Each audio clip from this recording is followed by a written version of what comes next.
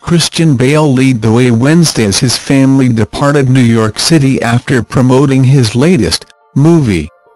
The 43-year-old actor wore an all-black ensemble while carrying his 3-year-old son Joseph in a car seat as they caught a flight at JFK Airport. He later pushed a stroller with Joseph in it while daughter Emmeline, 12, strode next to him as they arrived at Los Angeles International Airport.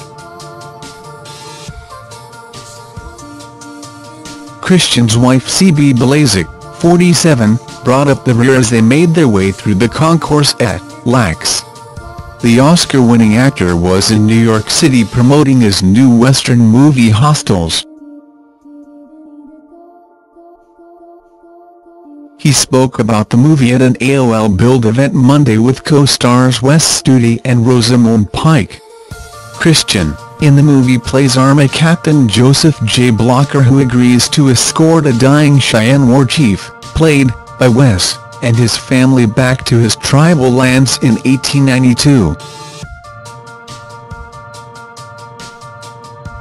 Rosamund portrays Rosalie Quaid, a suicidal widow who undertakes the harrowing and perilous journey after the murder of her family on the plains by Comanche Indians. Christian also discussed the movie during an interview on CBS This Morning on Monday and described his character as a bigoted and hate-filled man. "It tells the story of America in many ways," he said. "It's raw, it's visceral, but that is American history. It's violent, but that is American history as well." Hostiles opens on Friday in the U.S. after premiering in September at the Telluride Film Festival in Colorado. Christian, while promoting the Western, also showed signs of his recent 40-pound weight gain to portray former U.S. Vice President Dick Cheney.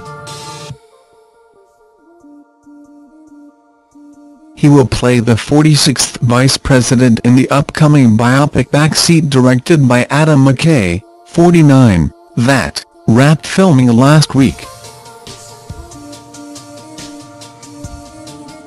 McKay also directed Christian in 2015's The Big Short, which was the first film he directed without comedy partner Will Ferrell in the cast. Thanks for watching. Don't forget to like, comment your opinion, share this video and subscribe to my channel. New videos are uploaded every day.